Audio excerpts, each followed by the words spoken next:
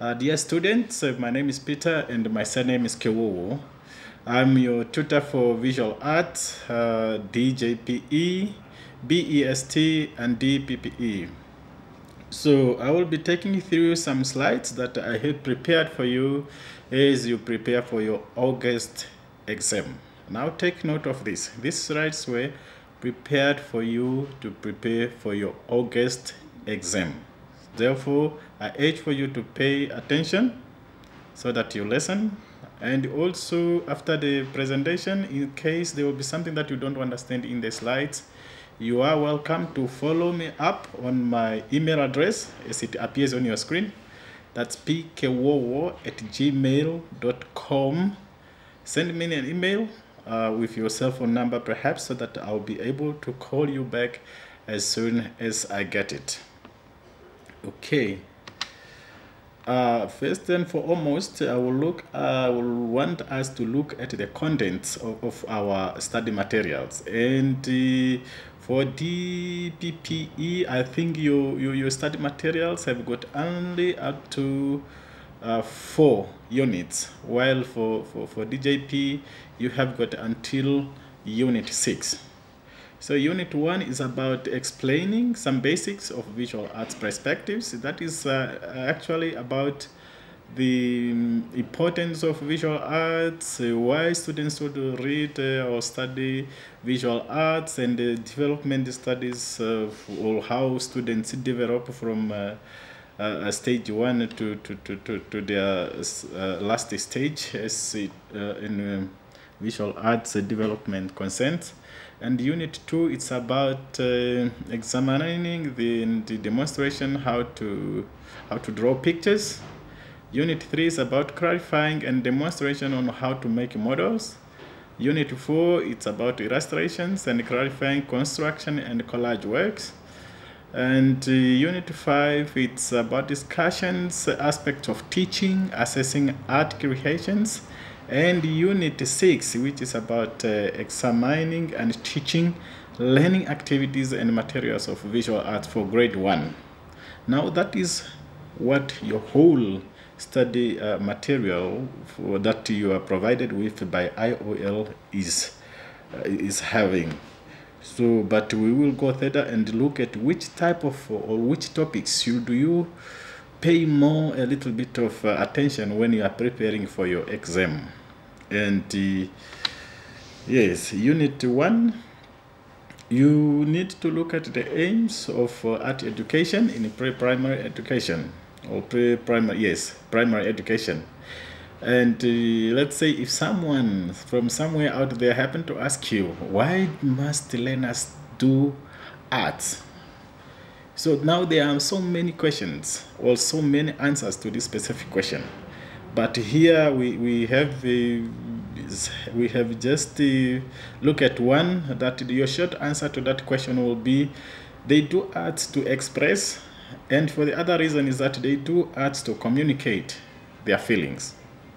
Therefore, before we address the value and the general aims of visual art education, we need to look at the meaning of what art is within the perspective of visual arts. Remember, art, it's a broader word.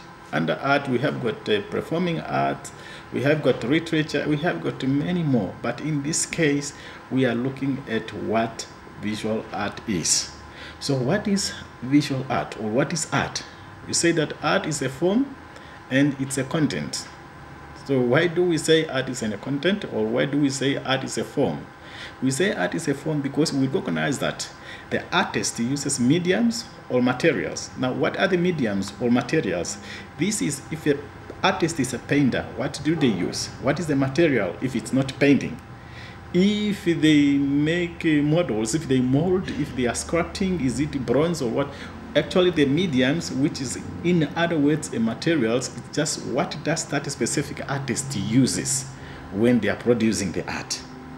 And by doing so, they apply the elements of art. You must have, because these are the basic of visual art that you should know.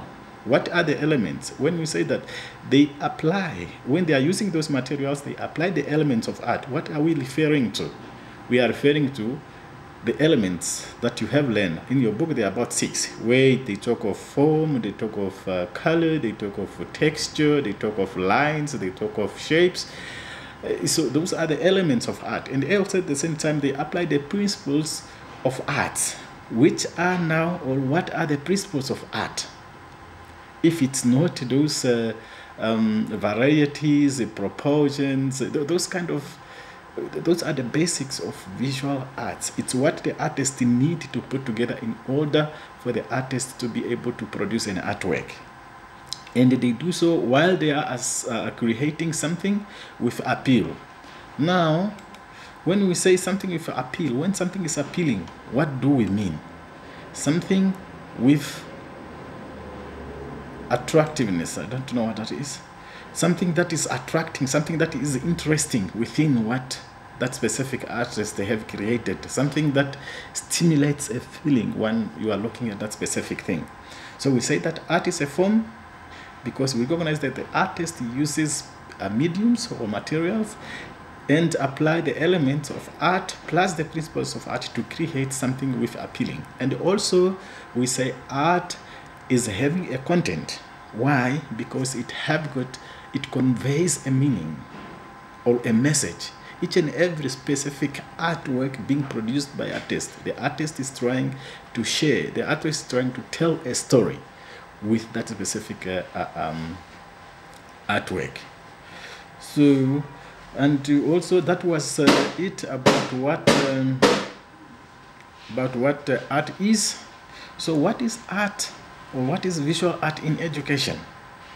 What is visual arts in education? So that art as a subject falls within the aesthetic beauty.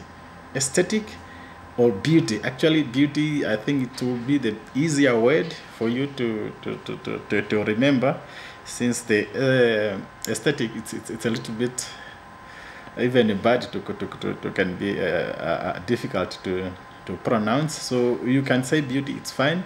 In the area of learning and having a thematic link with the subject. That's why we say that you cannot necessarily teach art in isolation. So let's say if your project for the art for a week, it's about housing, that means you will need to get boxes or any little and the simple materials that are not harmful to your learners, that they can use to build a house, so that when you are learning about housing, you have got the theme and you have to demonstrate also as to what you are talking about. Unit 1 continues and look at the values of visual art education. And we will say that visual art education general goal is to enrich the round development of a learner through his or her creative work, the development of his or her artistic attitudes and abilities, the development of love, respect, and sensibility towards creative and artistic expression. Remember, this is about visual arts. It's about producing visual artworks. It's about expressing, or learners expressing themselves. That's why we say that if they are introducing to visual arts at the early stage of age, why do we intend, why should we teach them about visual arts? It's to enrich their creative thinking. It's to develop their artistic ability, to see what are they able to do. Can they be able to draw? Are they able to make some little models with their hand? Or are they, what we need to look at, what are they able to create, to express themselves while they are creating something? Let's say if a child is very quiet and maybe they don't talk too much in class and so on, but when you give them some artworks or some artistic materials to do something, in the end they will be telling a story of what they are going through, or what they have experienced, or what they wish to experience. So visual art education helps learners to develop a positive attitude toward the visual art and a will to express themselves through artistic activities.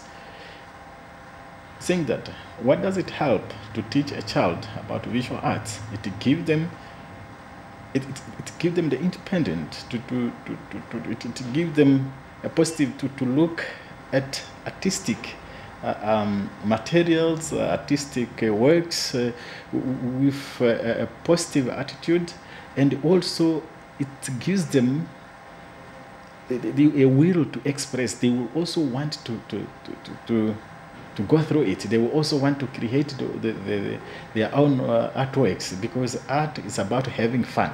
So if you happen to take your learners to a studio where there's an artist busy painting, and also the moment they enter that specific studio, they would also want to try and paint something. And that is what we mean by it develops a positive attitude toward the visual arts, and it will also develop a will for them to be able to want to express themselves through artistic activities.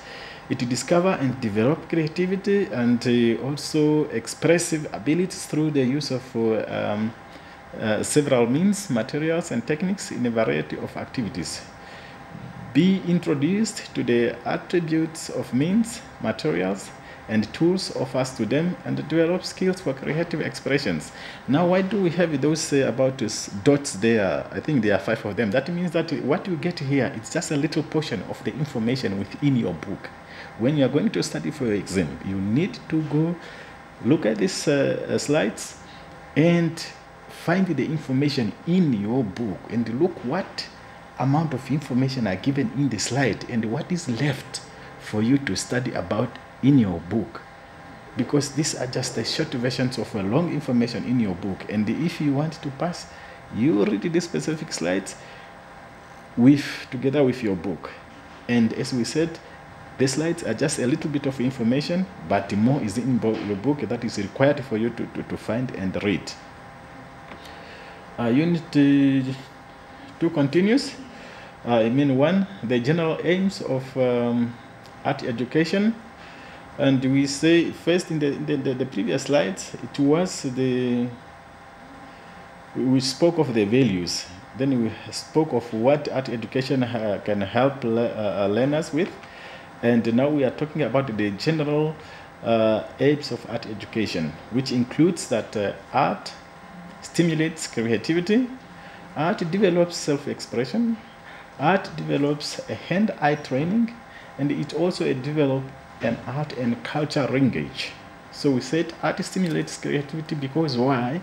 Creativity thinks, therefore, when a learner can create an image or something that is only existing in that specific child's mind and never existed before. When they are able to create something that they cannot see, that is when we say that no, this specific learner is being creative, and therefore in this specific point, it's what we mean by that. It stimulates the creativity thinking. In your book, I think there's an example of whereby if you give a child a picture of a dog and ask a child to draw that specific picture, then we say that there in that specific process, creativity is not being stimulated, or the child is not being creative because why? The child is just copying the picture. But in case when you just describe of how a dog looks like without showing any pictures, and then the child is able now to get the information and try to transform them in a drawing without looking at any picture, then in that specific sense we can say that the child is being creative. Why? Because they are not copying, rather they are transforming the image in the mind into a piece of paper. So you say art develops creative expression, therefore a learner can read.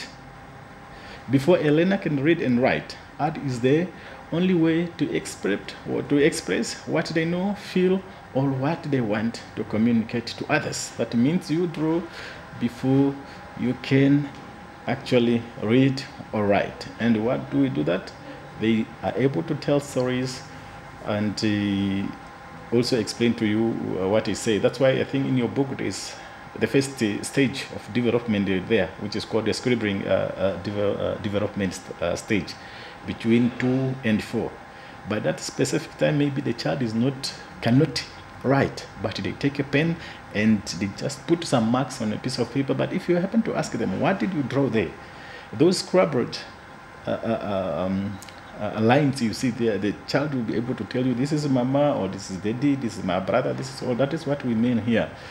And we also say that art offers or presents or stimulates the hand-eye training. This is about, not really about being creative, but it's about the motor skills. How is the child able to see and able to use the hand to imitate what they are saying? Art and culture, there is a way by which we, regardless of what, you don't need to explain to children anything. Just give them the art materials, ask them to draw anything. I tell you, you will learn that they are either drawing out of their houses, what happens in their cultures, and that is what we mean by the identity of the young learner is linked with her or his culture and cannot be separated. So it's art is always linked to that. If you bring even with professional artists, if you happen to bring them together from different cultures and backgrounds, I tell you, you'll be able to see this through their piece of art. We are still under Unit 1, Stages of Development. We have identified about 5 different stages of development, and I don't want us to go through one by one here, but I want you to take time as you are preparing for your studies. I want you to read, and I want you to know, to be able to differentiate what happens in scribbling a group of stage. That is a stage between 2 years and 4 years. What happens, what type of drawings can you expect from children under that specific age? The prismatic stage, also called the symbolic stage, what type of drawings and how are they differ from the drawings of the previous stage? Same with semantic stage, which is between 7 and 9. How are their what types of drawings can you expect from there? And how are these, what is the improvement comparing to stage 1, which is between 2 and 4, stage 2, which is between 4 and 7, and that specific semantic stage that is between 7 and 9. So what is there any improvement? Remember, we said scribbling, we are just, the child is just rolling the pen around the paper. And in the prismatic, the child is able to make some rounds there, but it's able also to put some funny feet and also hand. How does that improve when you come to semantic? How do it improve when you come to realistic and to the decision? Now, the realistic and decision stages, this were part of your, let's say this was part of your assignment. And I tell you, in your assignment, you could do better in your scribbling, in a pre-semantic and in a semantic. But when you come to realistic, then your drawing there even the previous, the semantic stage are even better. The stage itself, it says realistic. So what does it mean? Meaning that at that specific stage, the learner knows and is aware of how the things, they see them in reality, and as they are drawing, they are trying to get it right as it exists. So same as the stage development, the decision development, that is when they are now learning to know, they understanding that actually visual art is not a subject that is for merit, like it said there, but it's either they decide if they want to continue drawing. That is now when they have discovered that they have got a talent or a hobby of doing it, but it does not mean that they don't draw better. They actually draw better because they are aware. Okay, the application of visual arts in craft and advertising. Now first, we need to understand the term, these two different terms. What does craft means and what does advertisement means, before we can go and see if there's a linkage with them in connection to the visual arts. We say that craft is an activity involving skills in making things by hand, while advertising is a notice or an announcement in a public medium promoting a product, a service, or an event, or publishing a job vacancy. So, and in visual arts, they say that many people believe that designers are artists and artists are designers. And in many instances or many examples, they are, but design has more commercial connotations to it, meaning that designs, it's more done for commercial purposes. It is a more calculated and defined process comparing to craft. that you just produce things as you feel them, but there are no board lines set or something. You can just design it or make it the way you feel like making. And it's much in the way that engineer isn't like it's compared to engineers plans as a project, but instead of using building plans, the designer focuses on color, style, but they must pay close attention to functions as well. So I want you to be able to read this information in your book and understand and try to understand the linkage. How is craft and advertisement related to visual arts? Using art in advertising was a very popular trend a couple of centuries ago. Today is considered as vintage, not really important, not really necessary for visual arts as it used to be before. Unit 2, perspectives in drawing. You said that the perspective is a principle of art, and we refer to geometrical perspectives, also sometimes called linear perspectives. And under the specific perspectives, it makes subjects in a drawing look, they sit into distant space. But what we are trying to say here that it's because of perspectives that we are able to identify that this is an art piece, and in this specific art piece there is a human being, and then the human being have got eyes and all that. So it's about what makes the drawing look 3D dimensions, or not flat, what creates the foreground, the middle ground, the background. So that this is what it is when we talk about the perspective. Actually, perspective drawing is what brings the drawing to reality within itself. So you need to read this specific information and know what in drawing, so that even when you are teaching your children, you know when the picture is out or when it's within the perspective as expected. And there are some terminologies that are used in perspective drawings, and I expect you to read through yourself. The horizon line, I want you to understand what it means. Perspective lines, I want you to read it, understand what it means and what it represents within the art piece. The same with the angular and the vanishing point. Different types of colors. Also the colors, these are simple information that you should know, because there is no way you can do a specific art activity if you don't know your colors. There's just those specific colors that are found on the color wheel, and we start with the basic colors. Base colors, namely, as they are named here, red, blue, and yellow. These are colors that you cannot mix others to achieve them, but you can mix them to achieve any other colors. Now I want you to know them. I want you to know what are the primary colors, what are the secondary colors, and how they are achieved. To get a secondary color, what do you need? And the tertiary colors, what do you need to arrive to an tertiary and what they are. So I want you to read this information on your own. Unit 3, which is about clarifying and demonstrating how to make models. In pre-primary education, we start with the box construction and then move to other materials like clay.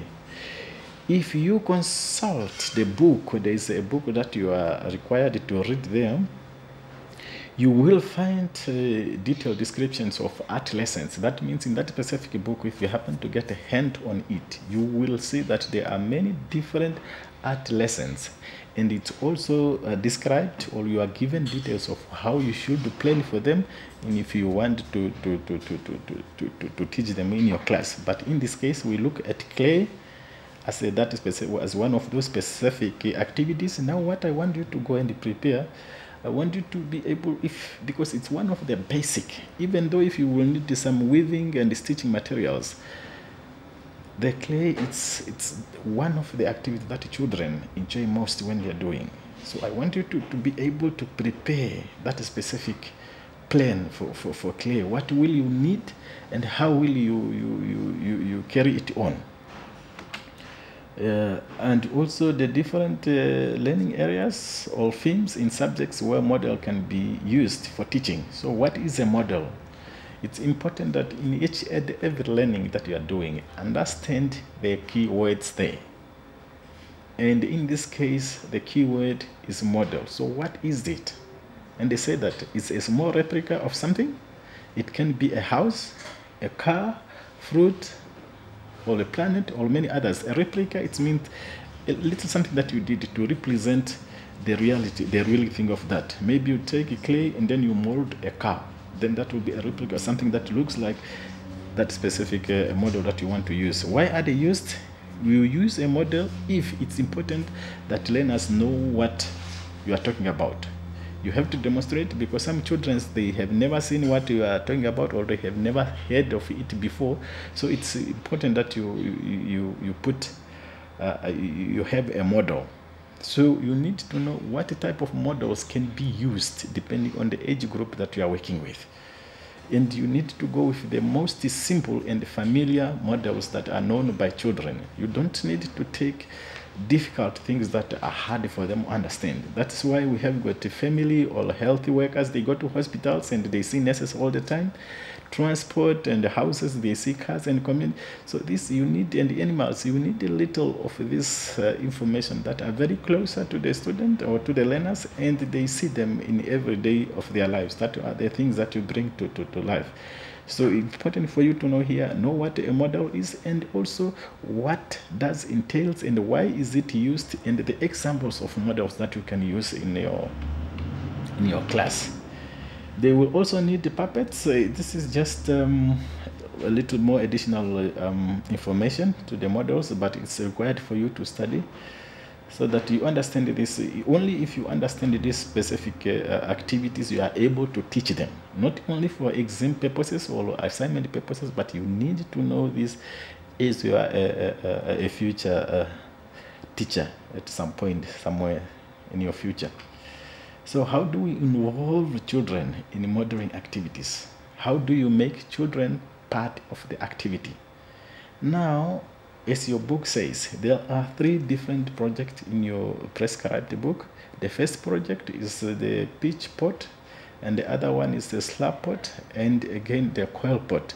So I want you to read through, how does a pitch pot made, how does a slab pot made, how does a coil pot. I want you to, once you read about these ones, you will understand how can a child become part of it. You as a teacher, what do you need to prepare, and when do you need to invite learners in?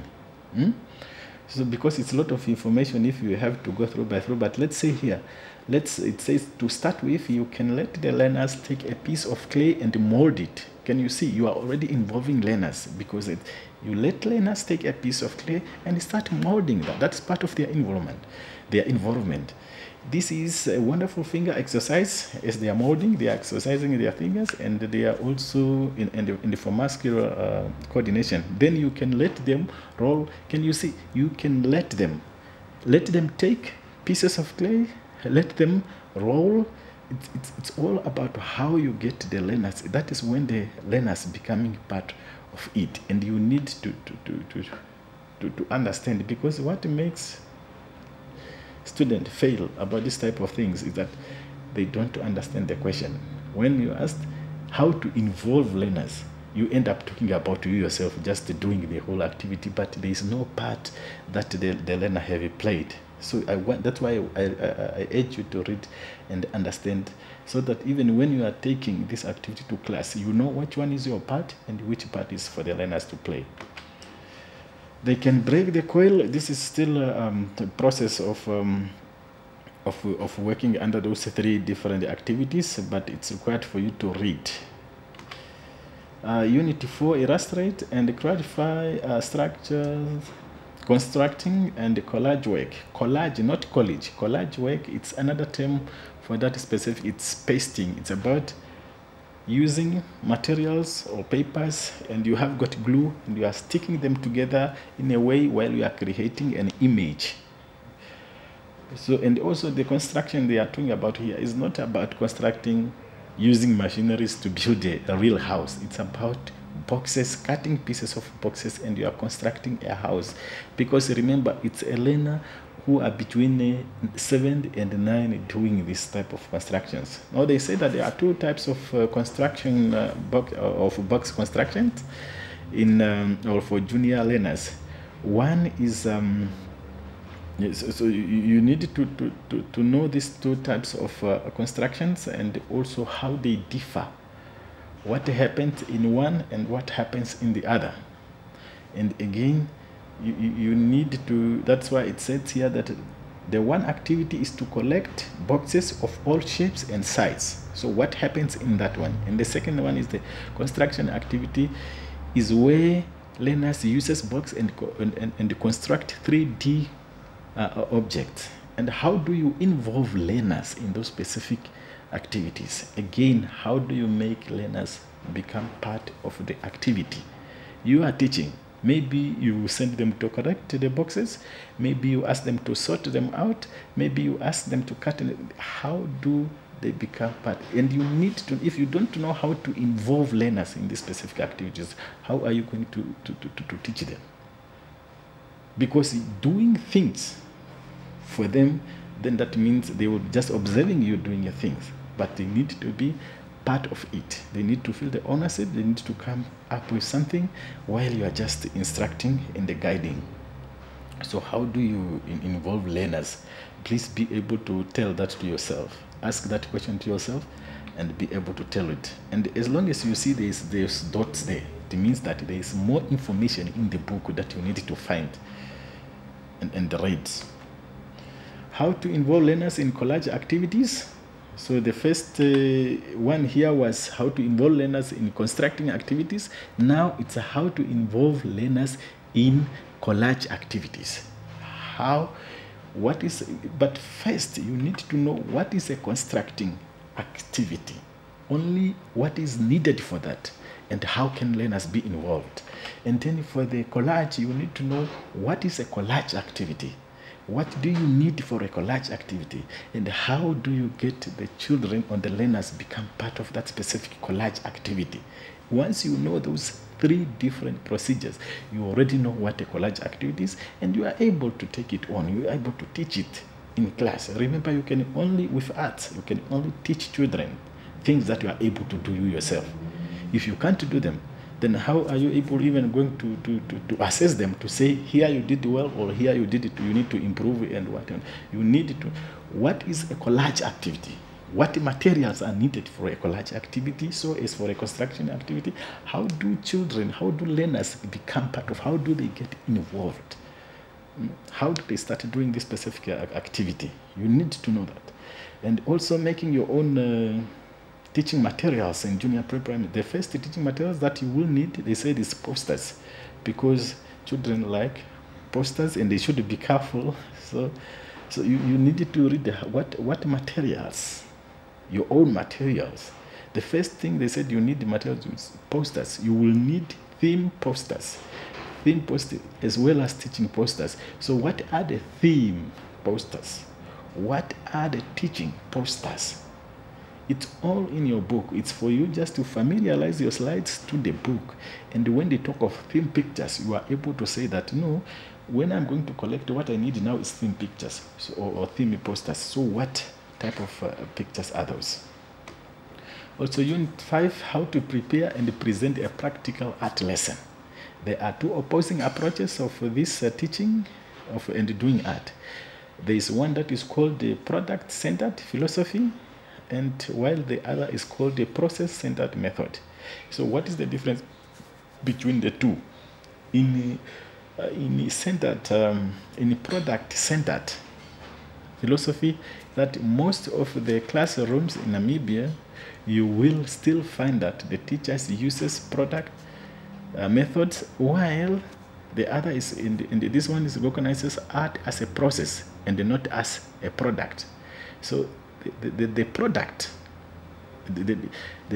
method sees art as the final product without considering the process, how you arrive to make the product, while the process-centered recognizes the process. What do you need for you to be able to come up with that product that is now is the only one that is considered in the centered philosophy.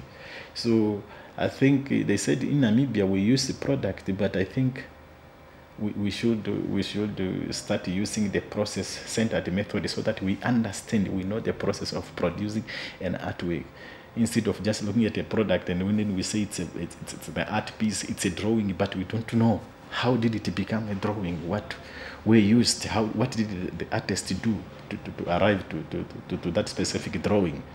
So I think this is it's one thing that we should do. We should consider, even when you are teaching, don't go for just the product, go for the process, so that your learners are able to understand that I take newspapers, I put them in the water, after 3 days I come back to them, I mix them with glue, then I start collaging, making an image of something. Then yes, we can say that we are talking of an art learning. Also, Unit 6, which is the last unit, it says that examine the teaching and the learning activities and materials for visual arts. Grade 1 to 3. Learning activities and materials for visual art projects to demonstrate line pattern. So actually, line pattern, there should be a comma there. There must be an error. Color, shape, texture, and space. And already you know that those are elements of art. So here we used the example of lines, but it says that it's lines, it's patterns, it's color, it's shape, and all those. So grade 1, demonstrate different types of lines to make shapes representing objects and to show expressions such as thin lines representing thin rain or lighter rain. So grade 2, demonstrate different types of lines to show edges, and then grade 3, demonstrate different types of lines to show edges and expressions such as curly lines and all that. But if you look at all these 3 different grades, the activity or the example, it's line. So it says, what does line used in grade 1? That is what it's used for. What does line used in grade 2? That is what it's used for. What does line used in grade 3? That is what line used for. Now you need to go ahead and then color. What does, patterns. What does patterns, or how does patterns used in grade 1? How does it used in grade 2? How does it used in grade 3? Same with colors. How does colors used in grade 1, 2, 3, and 4? How does shape? What type of shapes can you expect in grade 1, grade 2, grade 3? So it's the same thing, but you need to know according to the grades. Okay, here you have got a list of artists. These ones are actually artists from Namibia. And what should you know about this specific art? Because you need to know about your Namibian artist. And I tell you, there's a mistake that always students repeatedly make. Why? Because you don't know the mediums or the disciplines of art. You don't know how visual art is different from performing arts. In your visual art paper, you are asked, give 5 different examples or names of Namibian artists that you have learned in your book. Then you go and tell the people, the dog, Gaza, Nashimu, but are these fine art artists? These are musicians. They are performing artists. They are not visual artists. Therefore, if you list those type of people in your visual art paper, it's a wrong answer.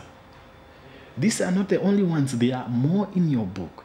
But you need to know that your subject is visual art, and what does a visual artist do? A visual artist paint, they draw, they collage, they also photograph, they sculpt, they do lots of that to do with the hands. Performing artists, they act, they sing, they dance, they perform poems, and that is not nothing unless somewhere in a way you are writing about in Namibia a fine art artist and you want to bring them comparing or giving example, but you must know that they are not visual art artists. So here I only gave you 6 of them, but you need to know them.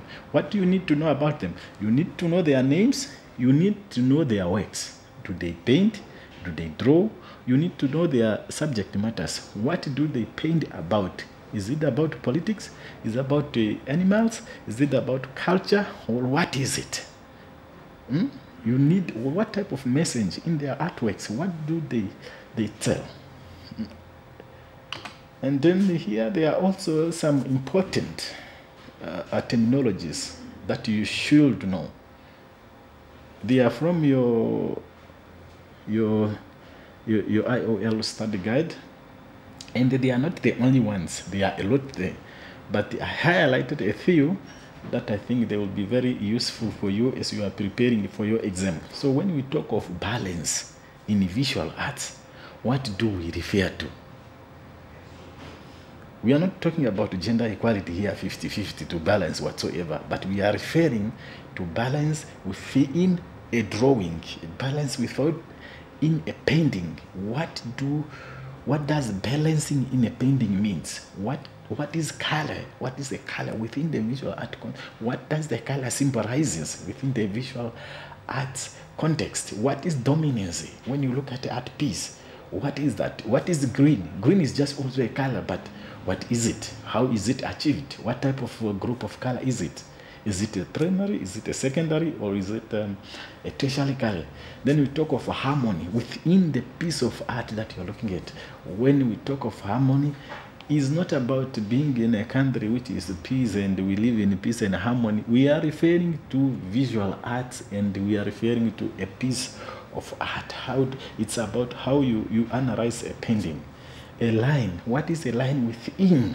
It's not a line of people queuing up for some medical treatments or whatsoever. It's a line that is as a line as an element of art, and what it contributes. What does it role within the visual art context? Also a red, which is also a color. Then you bring a stage, a self-expression, secondary colors, proportionals, variety. I just took these terms randomly because they are the most terms that I think they are very sensitive for you and they can confuse you easily. That's why I want you to take time and know these specific terms in details, because they are very important for your exam. Okay, just to go back to slide 1 or to the introduction, as we are saying that this short presentation, it's about your exam, your examination, your August, the upcoming exam. So each and every information given in this specific, it's very important for your exam. It covers everything you expect in the exam and even more to that. So it's for you to go to a specific information. What is art? Read what art is, understand it, go in the book and read more about it. And it's the same with each and every specific information given in this specific slides. Maybe I'll just say that your exam, it's out of 120, and you should get a 60 for you to be able to get 50 marks for you to pass. That means if you get 60, your 60 is multiplied with 100, and it will give you 6,000, and that 6,000 is divided with 120, and it will give you a 50 marks. Then you'll pass. Otherwise, it's a very, very, very good exam for you, and I'm looking forward to marking your scripts. Or if I can give you further information, I tell that the structure of your exam, you have got true or false questions there, you have got matching words there, you have got the description of terminologies there, and you have got the structured questions there. That means you need to study for you to be able to know whether the sentence is true or false. You need to know the description of a specific word. That's why you don't know to go and guess there, and that is why it's more required for you to read and understand your information. There's no way you can say it's true if you don't know what it is, or to know that this word matches the description of that specific word if you don't know what that word means. That means you need to use this information get your slides, get your book, and also read accordingly. So part of your exam also, read the instructions on the cover page, because they tell you what are you expected to do in the paper. Read each and every question from where it starts to it ends, so that you understand it and what is expected of you. Don't just because you see name the stage of development, then you already started listing them. Because maybe the question went further to say, name the stage of development, and then describe what happens at that specific stage. Read the questions and understand them. Read the question. What do I mean by understand? Understand what is the question asking you to do. If you are listing, you are just giving a name. If you are describing, you are giving a name and more information to that specific. If you are explaining, it's the same thing. Look at the mark allocations. A question says 10 marks, then you only give a name. Where do you expect to get the other 9 marks from? You should read the question and write, as long as you are within the visual arts context. Read, and when you are answering, write. Apply your knowledge of understanding, and the knowledge you can only apply them if you understand the question. If you don't understand the question, you can write about anything, but the question, are you making sense when you are writing? Okay, all the best with your exams, and I'm looking forward to be marking you. Or maybe because here it's only given my email address, but I can also give my cell phone number, but please only if it's your slides purposes. Write it down: 081 33 83 070. That's 081 33 83 070. I thank you.